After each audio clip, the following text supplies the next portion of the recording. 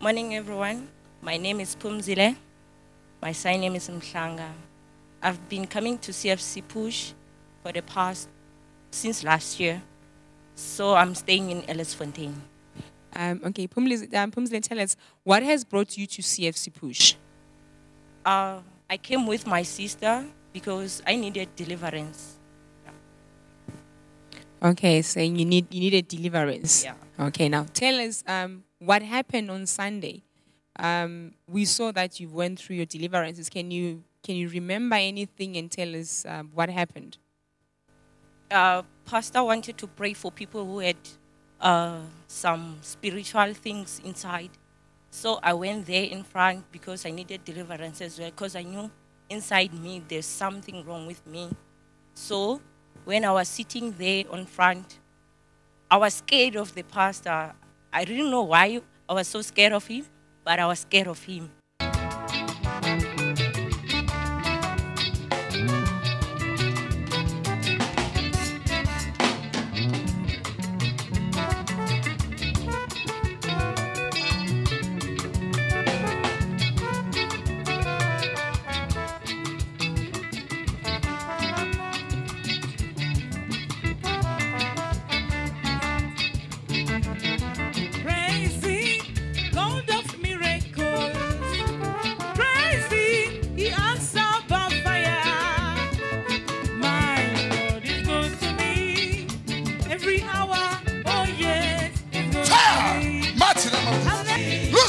Mighty name of Jesus. It's good to me.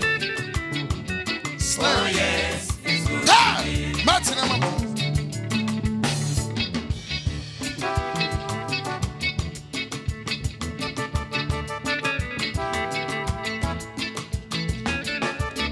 Ouch!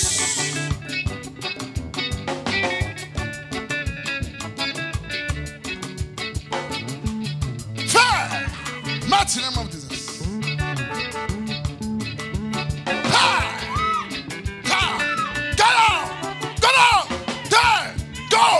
Mighty name of Jesus. Thank you, Jesus. Free. Mighty name of Jesus.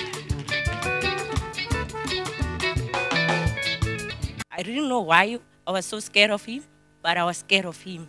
So when he came to me, he prayed for me, but somehow, I don't know what happened.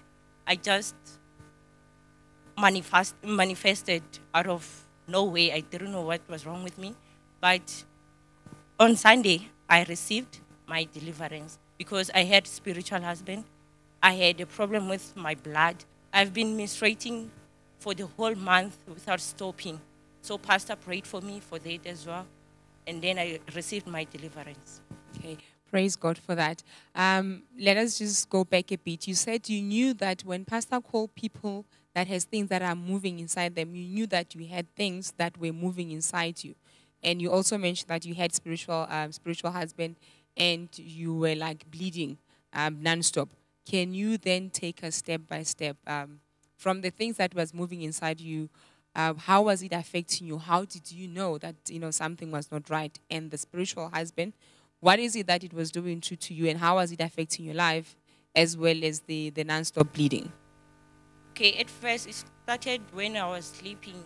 I would become scared, most especially at around 12 midnight. I would become scared, and then after some time, I'll dream of sleeping with someone, maybe someone that I know.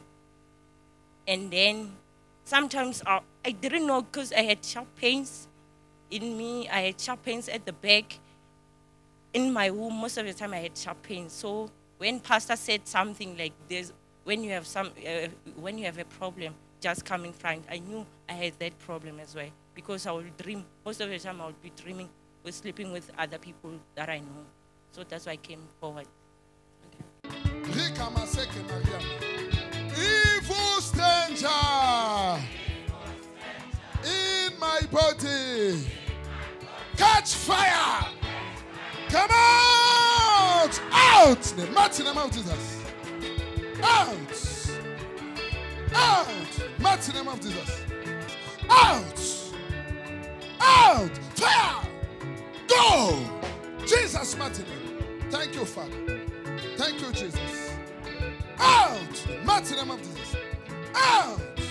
Come out! Out! Fire! Loosen! Mighty name of Jesus. Get out! Out! Go! Mighty name of Jesus. Free! Mighty name of Jesus. You are free. Mighty name of Jesus. And then now the man of God prayed for you and we saw that you received your deliverance. How did you feel afterwards? After that, I had this headache maybe for 2 minutes. I rushed to the toilet, and then after that, I was fine. I'm sleeping fine. I don't have, even the blood stopped. Praise God. Yeah, it stopped. Because it stopped, really. I thank God for that. So did this stop, the bleeding stop on Sunday, immediately Yeah, after when I you got prayed home, for? Yeah, Monday, I didn't see any blood. Praise God. And Yeah. this is the bleeding that's been happening for almost a month. For almost 2 months, I can say. For 2 months. Yeah. And how long has this thing been happening for you to bleed? For Usually that period? I'll bleed and then I'll go to the doctor. The doctor will give me pills. And then after some time, it will come back again. And then, but after the man of God prayed for me, now I'm fine. Really, I'm fine. Praise God for your Yeah. deliverance and healing. Pumzile, just tell us, what word of advice or encouragement do you have for somebody, another teenager or young adult who has suffering from the same things that you were? Do you have any word of advice for them? Yeah, what I can say is like people. I think most people are suffering from this, and then they take it in a light manner when they think, okay, it's something that is happening these days for most people. Because you will go to a doctor and then find out, like, they'll tell you it's your hormones and stuff.